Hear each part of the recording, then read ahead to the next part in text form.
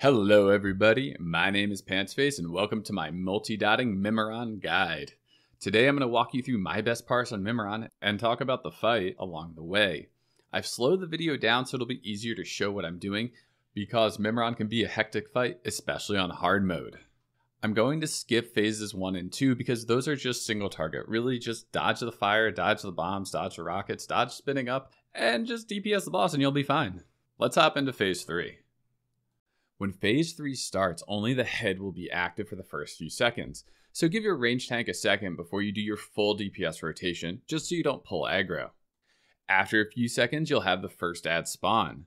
These are the emergency fire bots. You can toss a dot or two on these, but you don't want to kill them because they douse the fire throughout this phase, and that's extremely valuable.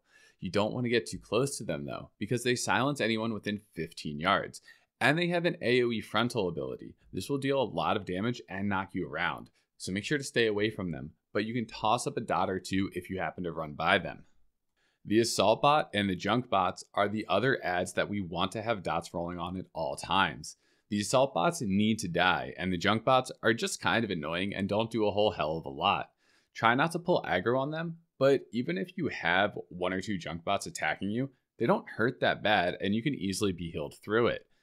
So keep your dots rolling on the assault bots, keep your dots rolling on the junk bots, and then focus your single target into the aerial command unit. Also try to keep a Shadow Word Pain on the emergency fire bots if they come within range. So the one ad we're ignoring here is the bomb bots.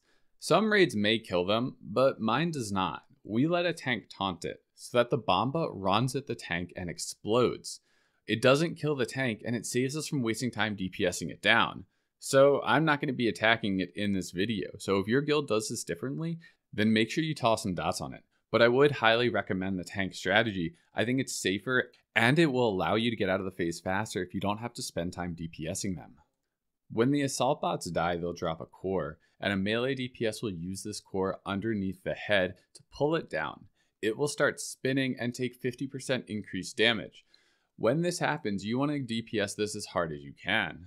If you already have dots on it before it gets pulled down, they will start dealing increased damage automatically. There's no need to recast them unless they're falling off. If you want to learn more about dots and snapshotting, then be sure to check out my video on it. This phase can be extremely hectic, and if you find yourself running from fires, try to use that time to Shadow Word Pain anything that's near you that doesn't have it already. I actually don't do the best job of that in this fight, so it's nice to know that I can increase my DPS by a few hundred if I just focus on my dots a little bit more. So in a nutshell for phase 3, you want to make sure you have dots rolling on pretty much everything at all times and that you focus the head when it comes down. If you look to the areas where you're going to be running next, try to pre-plan your movement and know where the fire is. Now the fire in this phase is dependent upon your raid. How spread out are they from you? Are they near you? Are you near them?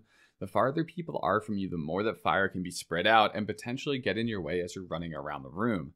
So maintaining a good raid stack is crucial here to maximizing your uptime on the fight because it'll minimize the amount of space that the fire is taking up.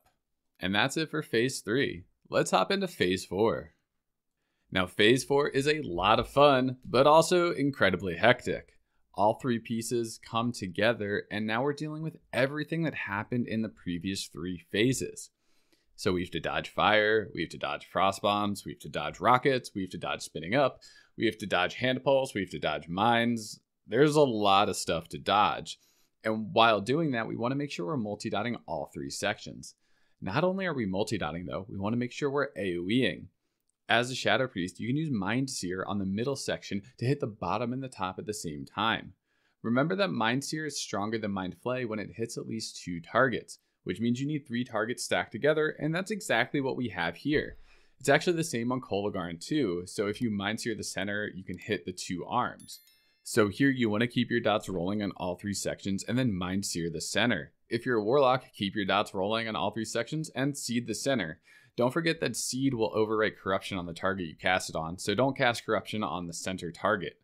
Fire Mages just living bomb everything. There's a ton of potential for AoE damage here. All 3 sections don't have the same amount of health though. So if everybody is AoEing and all 3 sections are dying at the same pace, you could get into a spot where one of your sections has a lot less health than the others. So you might need to single target into the other pieces so that their health catches up. So trying to find an open space is crucial here because that will allow you to DPS for longer. The perfect spot is somewhere where you're not close enough to the boss that mines will hit you or that you're going to need to run out because of shockwave. Frost bomb is random, but it targets fire. So if you're surrounded by fire, it's more likely the bomb will be near you. So trying to find an open patch that's pretty much away from everything, but still in range of DPSing the boss is what your goal is in phase 4. Now, I get lucky in this phase because I rarely have to move. Even the spinning up gets pointed just ahead of me, so I don't even need to worry about that. But when you need to move, you want to make sure you're using every GCD to its fullest extent. This means as soon as you start moving, if you need to reapply Shadow Word Pain to any of the pieces, you're doing that. And if they all have Shadow Word Pain and it's not going to fall off, then use Shadow Word Death followed by spamming Devouring Plague. Maximizing your damage while moving is crucial to improving your parse on this fight. As a Shadow Priest, you can also use Dispersion to strategically position yourself. If you pop Dispersion, you can safely run through fires, hit mines, run through spinning up. The only thing you can't do is get hit by one of the rockets that has the red circle on the ground. These rockets deal 4.5 million damage, so even taking 10% of that is going to kill you. But if you have Dispersion and you have rocket boots, you can pretty much zoom through the entire arena without worrying about dying. And you can use this to your advantage like I do in this kill. I find an open spot so that I can dot up the boss, and then I do my single target rotation because we're reaching the point where the middle and bottom have way more HP than the head does, and I want to start focusing the other parts down. This is what I was talking about before. If everybody's AoEing and all 3 pieces are dying at the same rate, then the head would technically die first since it has the lowest HP.